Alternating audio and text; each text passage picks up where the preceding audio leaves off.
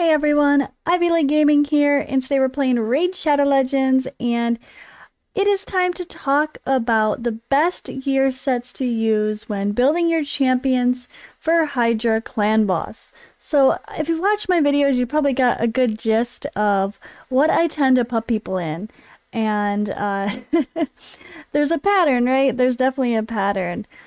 And there's just some combinations that work so well.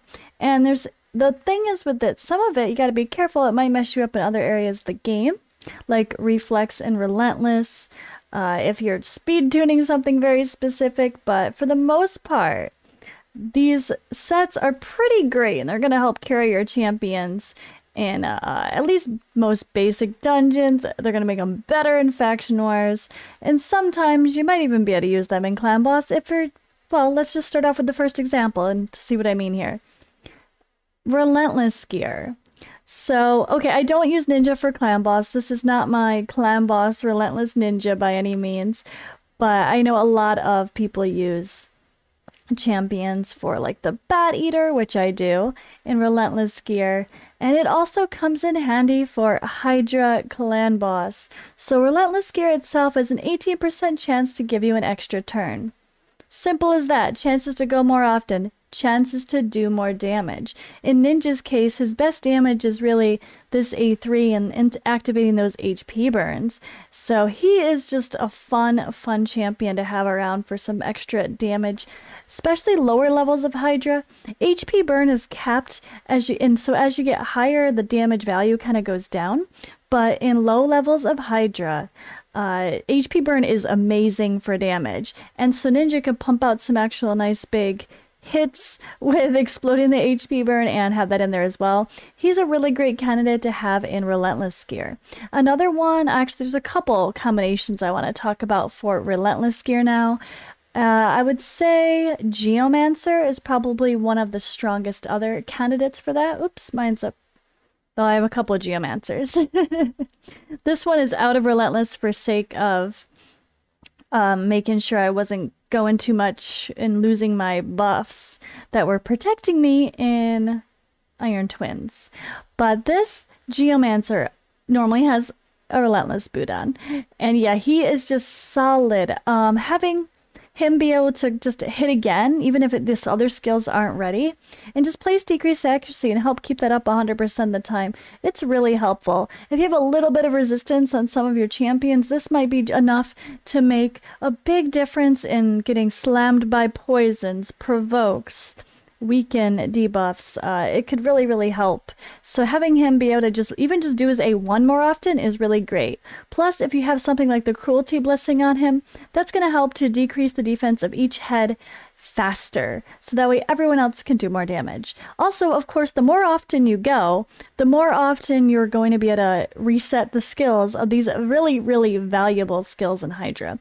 Now, the A3 is what it's all about. That affects his passive here, and he just pumps out so much damage because of the passive, but you need HP burns placed around for that to happen, and having Relentless gear on him is a really good way to make that happen. Plus, if you're needing to do any buff stripping, if you're not able to keep block buffs up the whole time, this skill is really handy to remove or steal some buffs as well. Another person I always use, well, I should say always, I have two versions of my Ugo. One is in Reflex and one is in Relentless. Relentless Ugo with refresh accessories is probably my favorite combo for her. I might say that'd be my favorite combo for all of my HYDRA champions, honestly. If I could get like 3 refresh on everybody, that would be the perfect world. 3 refresh on everybody, and this mastery here for the support tree, and boom, like let them go more often. Oh, and when they go, their skills ready again. So someone like Ugo that only has a conditional revive or cleanse, like she removes all heal reduction, but then only 1 more debuff. But if you've got like 4 poisons on you and some other stuff, you might really wish you had another cleanse coming around quicker. So having Relentless gear on her is really helpful. And then of course decreased defense and block buffs. Block buffs, she's the bad affinity for 2 of the heads, typically. Like the starting rotation, 2 of the starting ones are the bad affinity. So if you miss the block buffs place, and she's able to go again and come back to it, that's going to be really helpful as well. You also can put support champions like Godseeker to be able to revive more often, other people to heal more often, anyone that can do extra support in general. I mean, for the most part, Relentless gear and Reflex gear are going to be useful on almost all champions for HYDRA. If you can get good stats, it's worth it. And when it comes to gear like this, even reflex gear, even if the gear is not perfect, even if you're losing a little bit of damage, it's often worth it, because especially on someone who's like a damage dealer, coming back to those skills that can allow you to smash more often is going to help you do more damage, period. So if you lose a little bit of damage because you want to put on one of these sets, I do think it's worth it. That's why we're going to talk about the reflex set next. 40% chance to reduce the cooldown skill. We'll reduce a random skill cooldown by 1 turn. This is really helpful. It's, you know, like refresh accessories are kind of the same deal. You got the mastery as well, like I mentioned. Oops, which is not on this Ugo. This was my first Ugo that I used in other content. I need to get that Ugo in this mastery right here. It's really helpful. But for now, it's fine. You can tell I have 3 Ugos for a good reason. I use all of them. Refresh or reflex Ugo, refresh accessories, still go for that if you can. You can see for me, I just don't have fast enough banner. I have no speed on it, so I think I end up using a different banner when I do my faster Ugo for Nightmare HYDRA. My slower Ugos, I'm able to use my other banner because I'm able to get the speeds elsewhere. And yeah, I think my Relentless gear is a little slow as far as trying to get the right stat combination, so I ended up using reflex on my Ugo for Nightmare HYDRA. But it's debatable, relentless or reflex, which one is better. Both are going to give you amazing opportunities to come back to your skill. Reflex could be said to be better because you actually have a 40% chance versus an 18% chance for something to happen. But that's why I say I really like Relentless to be with refresh accessories. You can get a little bit of both. It's kind of fun. But as far as reflex, goes, I always have a Royal Guard in it as well. I only have one reflex boot that I swap around to everybody. It's quite sad. If I on my damage dealers at least. So like if Husk is going and I have him in reflex, he's got the boot. If it's Royal Guard's turn up, he's got the boot. But it is what it is. I know it gets expensive swapping gear, but I'd rather have better gear and be able to give my best and easiest HYDRA keys. Less frustration with HYDRA is worth the gear swaps for me. And as I go along, I'm trying to do more and more and more of regearing for each champion, where I only have to swap 1 or 2 pieces and not a whole set. Or none at all, ideally, right? So I'm working toward that, but right now I'm swapping a lot of gear. And Reflex is one of those sets that travels around between my Husks, my Royal Guards, my Geomancers, and my one Ugo just keeps it all the time. But they are great examples of who should be in Reflex gear. It's just so, so helpful. Reflex, Relentless, Relentless, I probably should give a quick shout back to, like, if you have Nekmothar, he's insane for Relentless gear. He's also insane for another set that we're going to talk about in a second. But I do want to call attention to one of our newer champions, Jamarsa.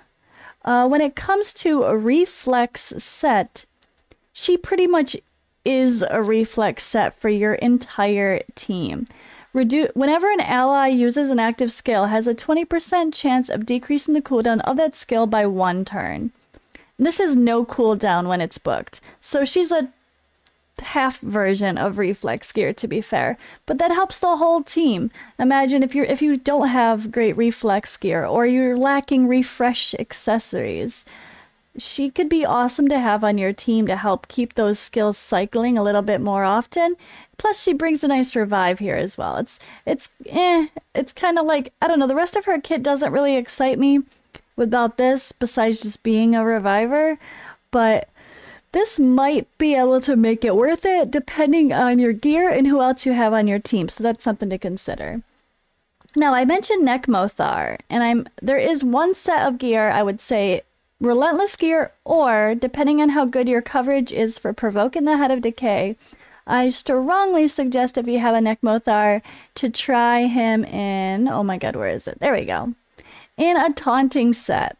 So taunting, 30% chance to place provoke debuff for 1 turn. This is another really strong set for HYDRA because it allows you to keep the Head of Decay provoked in multiple manners, like not just straight up, like, okay, Coronar is a great example. He has a lot of counterattacks. He's got an AoE on the A1, but this provoke is not good enough to do it on its own. It's not good enough.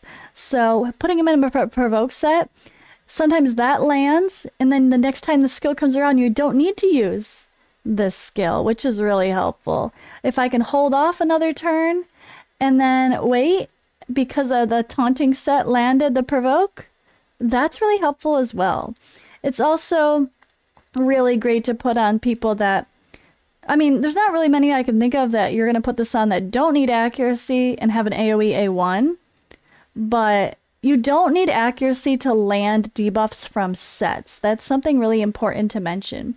Another fun thing to mention is that when it comes to this taunting set, it places over weak hits. So this is just a chance to land a debuff.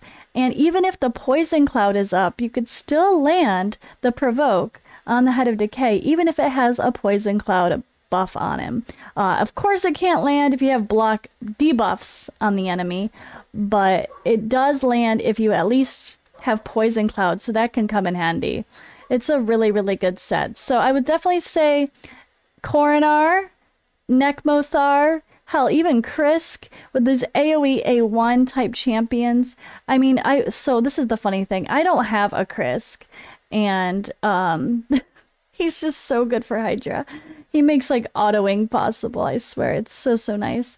But he has an AoE A1 with decreased speed, which is amazing. And so him in a taunting set could be really great as well, especially here with another AoE. Oh, and he provokes too. So that, again, this is a provoke that goes to a 3-turn cooldown, 1-turn provoke. Not good enough to keep it up 100% of the time. But if you've got a taunting set on, it might help you do so. Nekmothar, I say, is so helpful because not only does he have an AoE A1, but he also goes back to his skills so often. He's got an AoE A2, so boom, AoE, AoE, multiple chances to land that taunting provoke. And then this one, he increases everyone's speed and then takes an extra turn. So every time Nekmothar goes, he's doing an AoE. Every time. It's such a good kit for HYDRA. And then fills his turn meter every time the debuff removed, transferred, or expires. So he's going so often, which makes him fun for Relentless gear to pump out. Like if you have a Smite Brimstone blessing on him and you have him in Relentless gear, he's just going to go so often that should stay up on people pretty damn well and give you some insane damage for HYDRA. But another option, really, I think, to strongly consider, unless you have 2 other provoke options in your kit, or in your comp, is to have him in a taunting set. It's going to help keep it up really, really well. So well that you probably won't even need... you could probably use a secondary provoker and him versus trying to have a strong provoker and just have it as a backup. So that's just something else to consider. Now, when we first started, I was on another set that's really good for HYDRA here. I have the Guardian set up. So Guardian is really, really nice. Well, it's for a tanky champion to help absorb some damage. So it absorbs 10% of the damage dealt to all ally champions, heals by 10% every turn. So it takes extra damage and then heals himself. So it kind of makes up for the fact that they're taking more damage than the rest of your team. But in some cases, there's some unique people like Mother Sybil here who can actually benefit by maybe purposefully being a little squishy and letting her die. So she's going to take more damage. It's going to be a little hard to keep her alive unless she has some crazy HP on her and maybe defense as well. But the good thing is, where is it? When fully heals the ally with the lowest HP whenever this champion is killed. So boom, you get an instant heal. And then when you revive her again, heals all allies by 20% of their max HPs and fills their turn meters by 15% whenever this champion is revived. So if the Head of Wrath comes in, smashes, kills your Mother Sybil, and you're like, oh crap. As long as you got a reviver on deck ready to go, This is going to be really helpful. Plus, she's got Revive and on Death in her kit as well, so that can kind of cover that base there too. But if you can revive Mother Sybil and it boosts everyone's turn meters and heals, that's a really helpful skill too. Like something where you're not so mad if she actually dies because of taking this extra damage. I should also note that I would say Guardian should be in most Brutal and Nightmare Hydra teams. When especially, well, I would say when the Head of Wrath is around. It's around all the time. Welcome to the high levels of Hydra, right? It's always around. It doesn't matter what the starting rotation is, honestly. But when you don't have decrease attack debuff, like as an AoE, like our new friend Uko, Mighty Uko coming out, if you can't have someone like that in your roster that puts a AoE decrease attack on all heads, all enemies, then having a Guardian set as backup is for damage mitigation is really, really helpful. I probably should also make note of some other important gear like that you're going to see on almost all champions. I'm using Lady Kimmy for Hydra and for Iron Twins. She's in full perception. I have her at Iron Twins level stats there. That also doesn't hurt her for sake of Arena anyway. I had her in full perception, even higher accuracy for Arena, but I wanted to make her more survivable, and I switched her for Hydra. But perception gear is just accuracy gear plus speed. It's a better version of accuracy gear. And when it comes to doing Hydra, you're going to have to get some high levels of accuracy and resistance and speed and everything if you want to compete in the higher levels. So it's really hard to get those stats, and having good gear is important for doing so.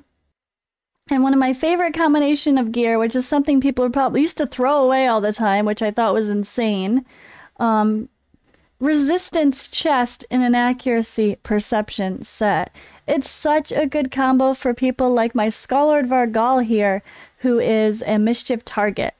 If you want to get the kind of accuracy needed to actually land the debuffs and have the good enough resistance, honestly, these are a little low. These are a little low. It's a little bit risky.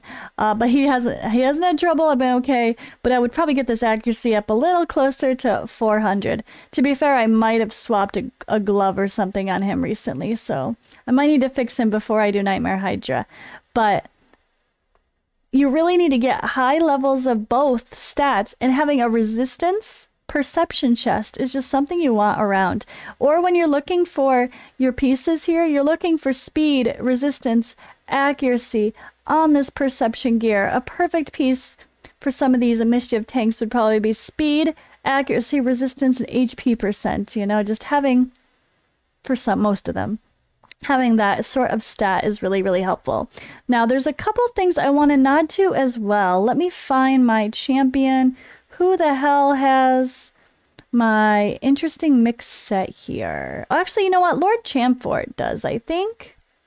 Where are you, Lord Champfort? I used to use him in Hydra. Oh, he's not here. Or did I pass him? There he is. Oh, he doesn't have it anymore. Hold on. Here we go. I knew I put it on someone. I want to make a quick nod when we're talking about gear sets to the new sets that we all know as PvP sets. Stone Skin and Protection Gear. But they're more than that. They're actually quite useful in PvE as well, especially if you're just looking to boost a little bit of stats and you've got some solid pieces of gear. Maybe they don't quite fit your arena team, but maybe their stats are perfect for someone you need for Hydra. So look at this. Stone Skin gives you one piece is 8% extra HP. So that's a little bonus if you're just working with a mixed set, like you've got the perfect item and it's just not in a set you need, but you don't want it to be wasted, right? You want to have some good stats. This can help give you a bonus stat. And then we've got 40 resistance with 2 pieces. So as a 2-piece set, Stone Skin is 8% HP, and 40 resistance. Really, really helpful. And then protection gear, let me see, where's my Manaya? She's in some protection gear. So protection gear, same thing. If you're working with some mixed sets and maybe you didn't get the most ideal pieces in protection, but you've got the most perfect damage dealer glove, and you're like, but I can't throw it away, the stats are perfect, it's just not the right set. Yeah, like, I don't know. Those are the kind of things you want to save every once in a while, because sometimes everything just lines up in a weird way. If you're looking to build some resistance on your team, You got a great protection piece. It's 20 resistance just added as another, like another substat, which is 1 piece. 15% HP with 2 pieces. So this is quite nice here, just to give a little bit of extra stats depending on what you need. So that's something to consider as well when you're looking at your gear. And especially if you're looking at 1 or 2 piece just extra sets to fill in for some missing stats, you might want to take a look at protection and stone skin if HP and resistance are what you need. And again, last but not least, let's talk about something even more important in some cases. As I click and it's not on that one, of course, go figure. Refresh accessories. So refresh accessories are, again, I mentioned them quite a few times early in this video. They are just like reflex gear in a sense, but it's a smaller chance, 5% chance, but they stack, so you can get up to 15% chance increase. You add that on with relentless gear, with reflex gear, with masteries, you're going to have a lot of chances to be using those skills more often. So that's the kind of things you want to think about when you're dealing with HYDRA. You want to think about what's going to help me maximize my damage or get the stats I need on my champions.